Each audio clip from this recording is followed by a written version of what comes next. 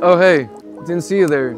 I'm CD, welcome back to the channel. I'm out here in the hot tub, but what I'm about to do is show y'all how I produce for Bad Bunny, the meanest rabbit of them all. I'm gonna break down my process, so let's get right into it. I'm about to get out of here and put some shoes on and show y'all the process. So the first step of my process is usually just sitting on this couch, very homey vibes, and just trying to find some chords on the guitar. I don't really play guitar like that, but I know my way around a little, so.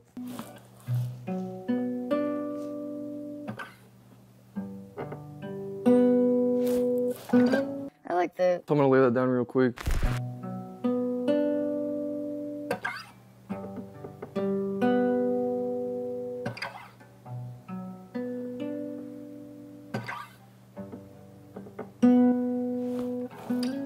So now I got the chords recorded. I'm going to just kind of build off that, add some little licks and some swag to it.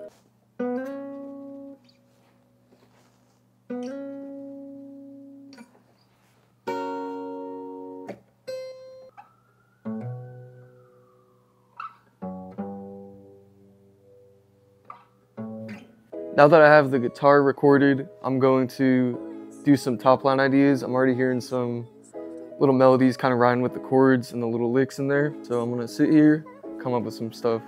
I try to be sorry, it's not working at all. It's not working at all. It's not working at all. All right, I think I got enough takes in there. I'm just gonna chop it up. So now I have the sample foundation. I'm gonna play that real quick.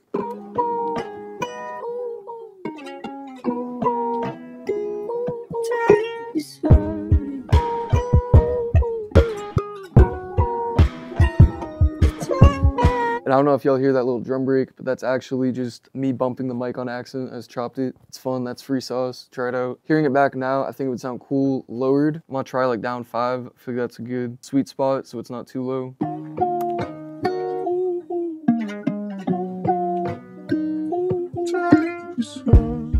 Ooh, yeah, that's cool. We're gonna run with that. So to be honest, there's not too much of like a method when I do this stuff. I kind of just go on feel. So I'm just gonna listen through and kind of sporadically chop things. That's the method. It works. Maybe chop the guitar. And then chop this.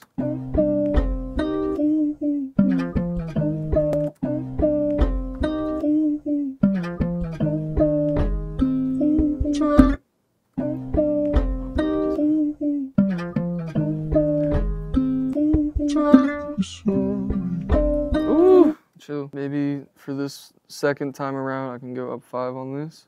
So like, da, na, na. 2, I think. I'm gonna do a little pitch bend. And then probably. That's cool. Okay. Maybe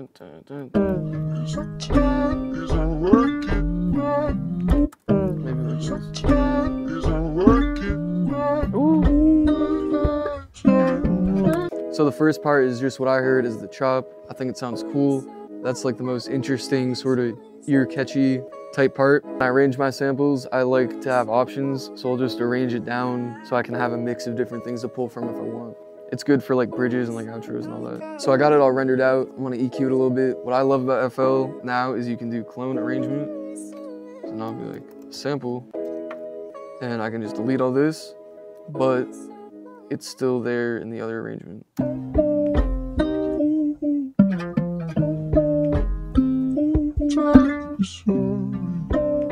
Cut out some of the super lows because it's kind of just muddy.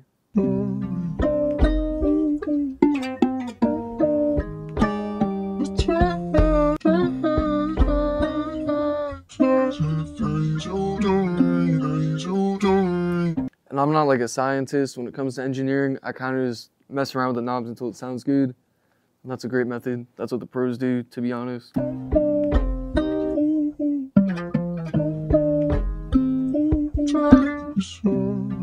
That's at a good spot. I think it feels good. It still kind of has that raw feeling to it, which I like. So now that I have the sample ready at a good place, I'm going to move over to the basement studio with the big boy speakers and drum it up. So I got the sample loaded up and I'm listening back. Definitely on some rock vibes. Gotta spice up the drums, make them a little bit more Latin, trap sounding.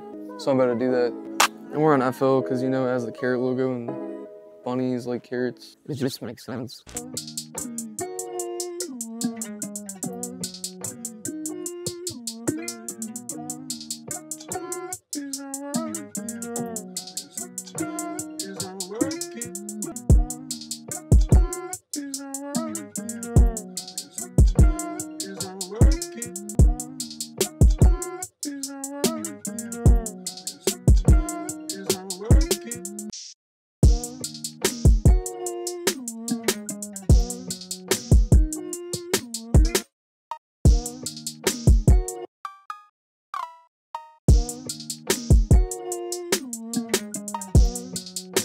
New pattern for the 808. Want something like simple that knocks.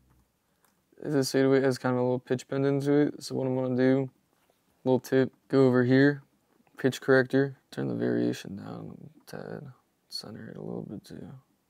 Leave a little variation for the swag, but nothing crazy. And sometimes I feel like the full volume drop on the slides is OD, so what I like to do is do the filter cutoff with the volume. It's kind of more subtle. And then I'll just add like a stop note right here because I have it on cut self, so this note's not playing anything. Maybe pitch it up a little bit. That could be cool. So the 808's not too low.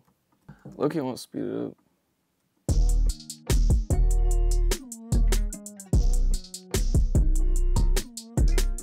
Here's a life hack. Ready? So I want the swing knob, but not on everything because the hats kind of get messed up. But I want it on the 808, so I'm going to go right here. Where is it? Set swing for selected. Let's go 25%.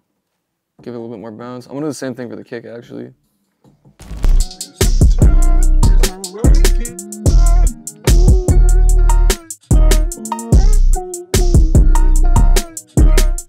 So that's how I produced for Bad Bunny. He hasn't actually gotten on it yet, but I already did the producing side, so in that aspect, it checks out and you guys can't shit on me in the comments and call me a cap.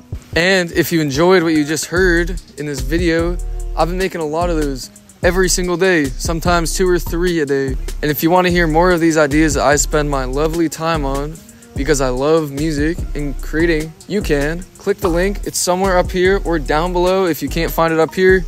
And be sure to check them out. I love this pack, and you'll probably like it too and be able to flip it in a cool way, maybe even cooler than I did. But yeah, I'll catch y'all in the next one, and peace.